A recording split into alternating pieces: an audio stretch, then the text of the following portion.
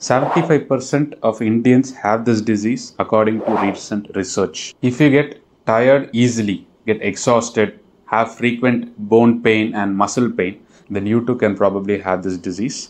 So the name of this disease is vitamin D deficiency. Though it appears to be so simple, this disease has the tendency or the ability to cause a severe problem to a nation. I am Dr. Soma Sundar. I am an orthopedic and spine specialist. So today I am going to explain about vitamin D deficiency.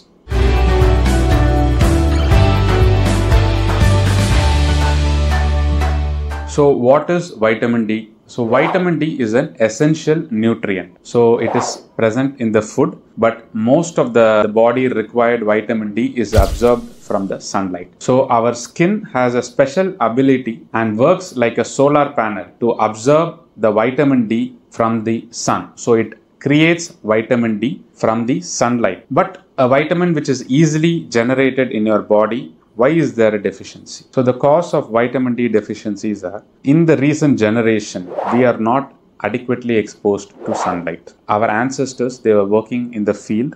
They get a lot of sunlight. They had an abundance of vitamin D in their skin. So our generation, it has become very difficult to see the sun every day. The second main problem is we are using sunscreen lotions. So sunscreen lotions, though they have an ability to protect the skin against the harmful ultraviolet rays, they simultaneously block the generation of vitamin D.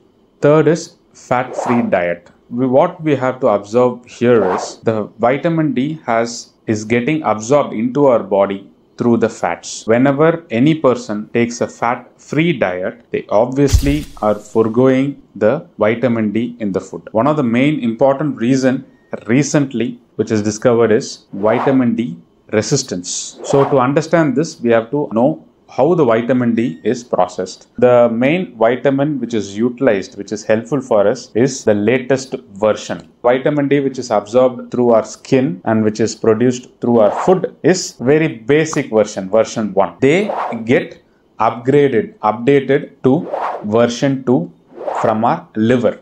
So from the liver, these version 2 vitamins, they go to the kidney where they become version 3. This is called as vitamin D3.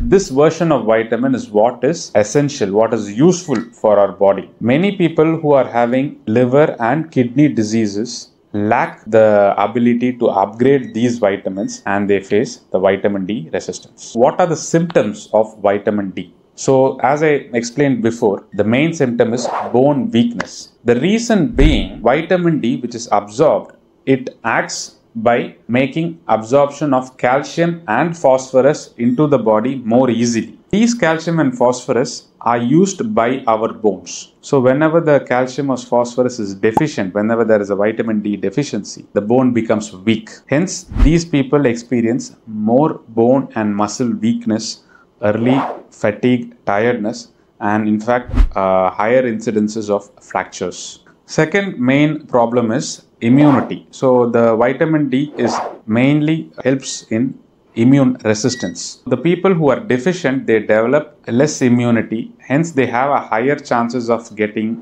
fevers, cough, cold, and all infections. You see, they have a higher tendency to take leave from work and they have a lot of problems. Third and most important finding is depression. It is unfortunately one of the most difficult to find also. So the people with vitamin D deficiency experience sort of depression. They find it difficult to socially be active. It is very difficult to diagnose. And one of the important recent problem of vitamin D deficiency is recent studies have shown that vitamin D deficiency can lead to diabetes.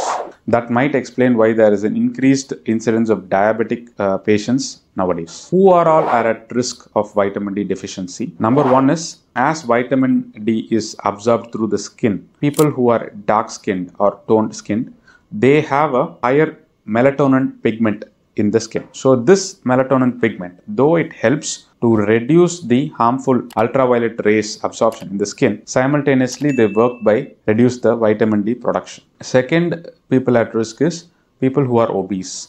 As I've already explained before, the vitamin D is absorbed through fat in the diet. So the people who are obese, they have a tendency of reduced fat absorption. Hence, simultaneously, the intestine, the body absorbs less vitamin D. Henceforth, we come to the third people at risk who are at diet. So because of this fatty diet recent days, these people in the diet, they easily neglect the vitamin D, which leads to all these problems. And one of the most important is fourth group of people, and they are pregnant women. So even though in the pregnant women, they have an adequate supply of vitamin D or production of vitamin D in the body because of the newly forming baby, the requirement of vitamin D is high. So though they have a sufficient amount of vitamin D in the blood, it is not adequate for both the mother and the baby. So how do you identify yourself whether you are vitamin D deficient? As I have explained before, the first symptom is frequent tiredness and fatigue. Imagine you are not able to work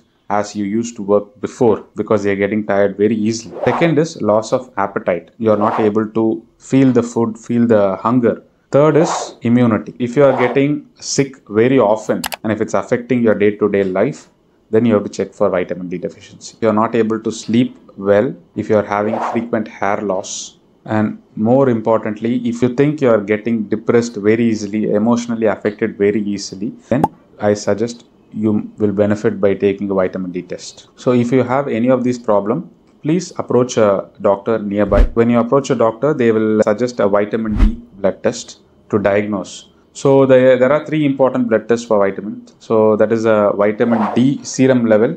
That is mainly to detect the amount of vitamin D present in your blood. The second and third is serum calcium and serum phosphorus. As I have explained before, the vitamin D works by increasing the calcium and phosphorus absorption. So to know whether the vitamin D in your blood is working perfectly, we need these tests. If your blood is deficient in any of this, if there is a vitamin D level of less than 30 units, then you're probably deficient on vitamin D. So like any diseases, it is better to prevent vitamin D deficiency than treatment. How to prevent vitamin D deficiency? Main thing is sunlight. So my patients, I usually advise to have a walk in the morning in the terrace with abundant sunlight twice a day, in the morning and in the evening. And for male patients, for gents, it's better to have a much skin exposure. Second is diet. A diet rich in vitamin D is very helpful. So for vegetarians, I would recommend mushrooms, milk products, cheese, paneer, curd, and almonds. For non-vegetarian, most of the good fish products such as salmon, tuna, they have a high vitamin D content. Some meat products such as chicken and eggs also have vitamin D. Mainly, I would recommend milk, especially vitamin D fortified milk.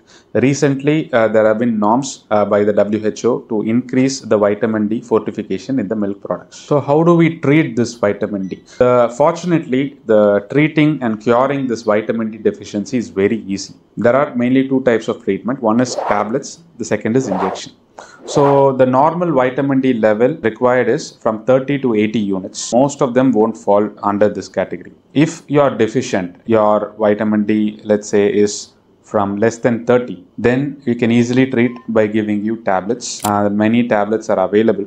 Please consult your doctor before starting. The second mode of treatment is injection. We usually reserve this injection for people who are severely deficient, that is less than 10 units. Only one shot injection has a slow absorption which increases your vitamin D in the blood and cure you from this vitamin D deficiency. So if you are having any of these problems as mentioned, kindly see a doctor and get advice and treated, because it is easier to treat and get away back to your normal life in this problem. Thank you.